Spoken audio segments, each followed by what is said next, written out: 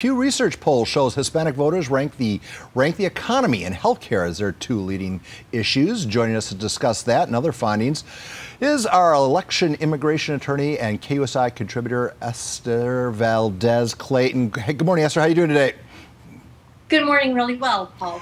Well, according to that Pew Research, the Latino community will make up the largest ethnic racial group in the 2020 election. Do you concur with that?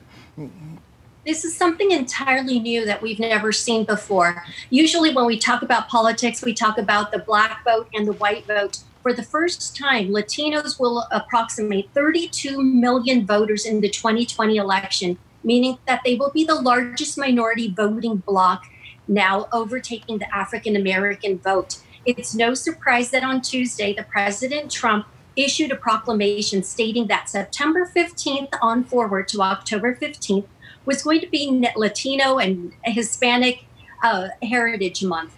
So to commemorate that, not only has Joe Biden and Kamala Harris been visiting the battleground state of Florida, but also the president has been making various visits to border and battleground states, such as Arizona, Nevada, and Florida, that have very well-known and very large Hispanic voting bloc, not only to court that vote, but also to make his presence known and to be able to take away approximately what some polls say is a sizable amount of the Latino voting bloc.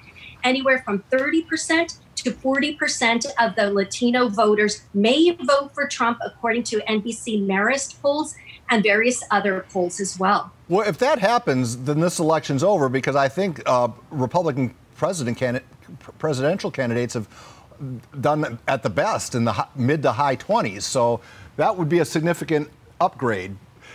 But for the longest time, I always thought the Hispanic vote automatically went Democrat. And then I see that they're also the Hispanic community has the biggest contingent of rising small business owners, and that number keeps getting bigger. And then that would, you would think, would be a more conservative vote. So which issue attracts Hispanic voters most? There's a lot of diversity in terms of the Hispanic voters. They're not a monolithic group. And a lot of what the issues that the Trump administration are focusing on are jobs, the economy, healthcare, and school choice. And the recent polls show us that immigration is not very high on the list. A lot of people understand that Latino voters are first and second generation voters. And you'd be surprised to note that the U.S. Border Patrol is comprised of over half Hispanic employees. So it's not just immigration at play, like a lot of Democrat pollsters have largely believed, but there's also issues such as gay marriage, such as abortion, that for a lot of Latino voters, they tend to be not only more socially conservative, but also more religious as well. So those cultural issues have a large play, as well as the entrepreneurial aspects as well.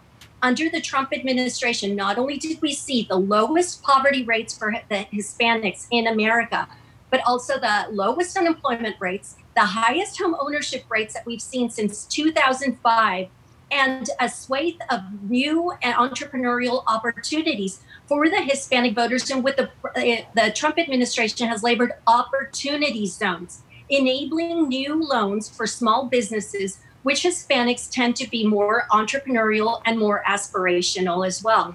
Esther, we have to call it a conversation. Thanks for making time for KUSI so early in the morning. You're welcome.